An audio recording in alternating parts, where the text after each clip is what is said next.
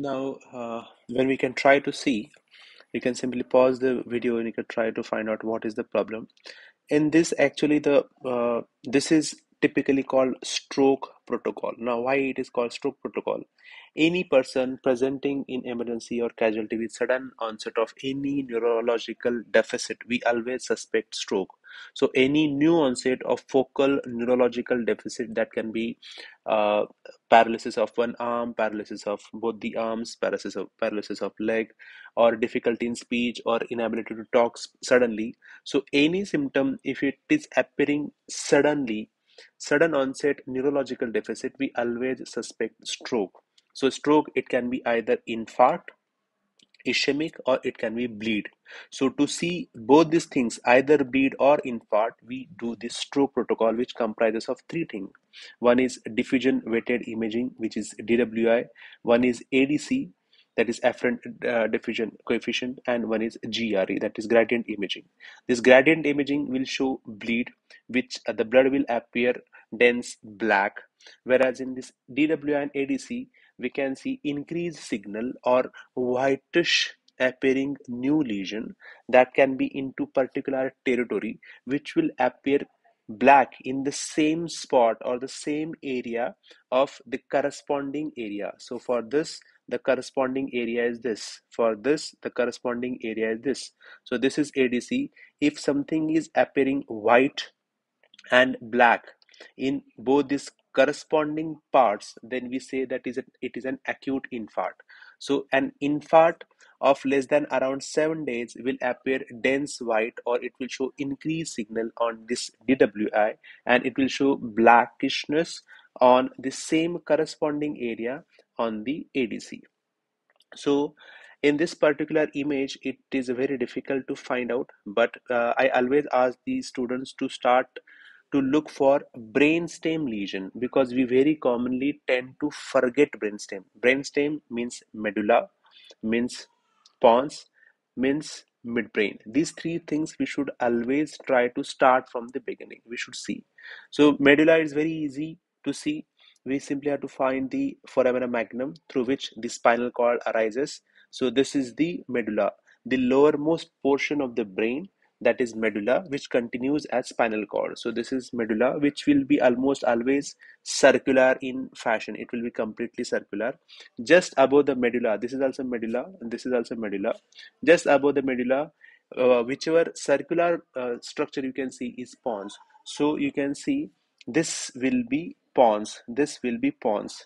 If you can see, this is a pons. This is the pons area, which is kind of completely circular. And above the pons, what we can see will be midbrain. So this is midbrain. So this is midbrain, this is pons, and this is medulla. So always start your examination findings from the medulla. Now when we see this particular patient has presented with difficulty in coughing, difficulty in deglutition, and whatever he was drinking, he was vomiting, or he was not able to swallow.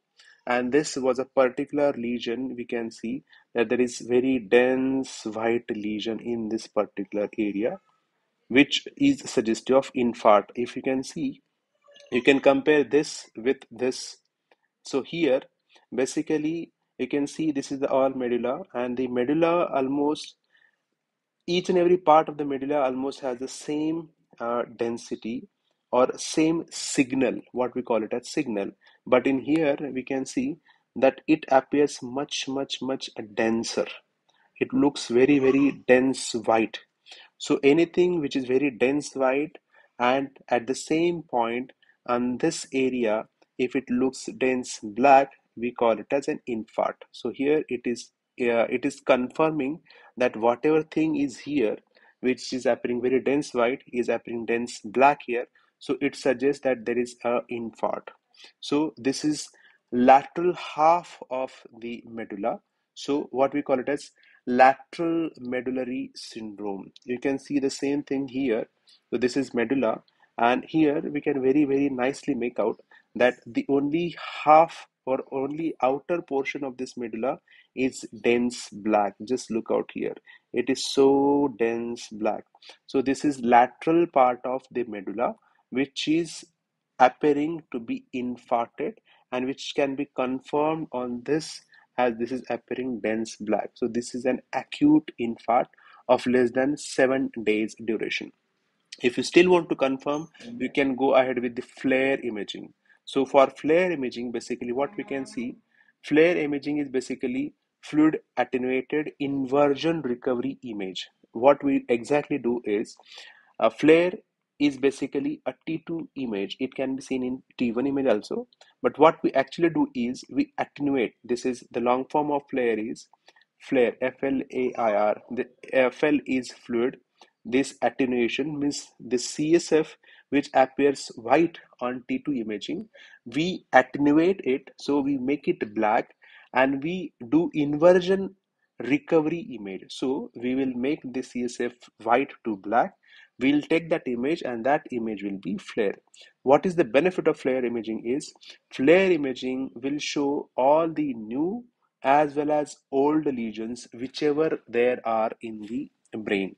So both new as well as old lesion will appear on flare suddenly, which will not be that much evident on T1 weighted image or T2 image. So how do you come to know that a particular lesion is old or new? It's very simple. If DWI and ADC or GRE, these are showing a particular lesion, then it is a new lesion. And you can simply say that here we this is the medullary part, this is medulla oblongata. We can see this is pons. So in pons, this, if you look very closely, this almost same white from scratch to end, everywhere it is almost same density or same signal intensity is same. But see here, the this portion appears so dense white, and this portion appears blackish, or it shows a reduced signal. So this shows increased signal. It means that this is a lesion. This is a lesion. If you want to know if this is old lesion or new lesion, go to the stroke protocol, which shows DWI, ADC, and GRE. If these show the lesion, it means that this is a new lesion. For example, we can see there are hyperintensities or hyper increased signal lesions. This suggests old ischemic lesion. This periventricular dense white structure is old ischemic lesion. This is old ischemic lesion. This is very common because flare almost always shows some or the other very, very small, particularly periventricular ischemic changes, which can be picked up by this. Now, why this is not a new lesion? Because our DWI ADC, it is not showing this. So if the DWI ADC shows this lesion in the DWI ADC, it means this is a new lesion. But in our particular imaging, this is not there. So this has to be an old ischemic lesion. So these are all old periventricular small chronic ischemic lesions which are appearing on flare, which won't be shown up very well on T1 image or T2 image or ADC or DWI, but flare will pick it up very, very beautifully. So this is a very beautiful image of lateral medullary syndrome.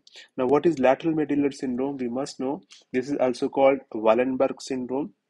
And we must know only one thing, that it is caused by posterior inferior cerebellar artery, which is a branch of vertebral artery.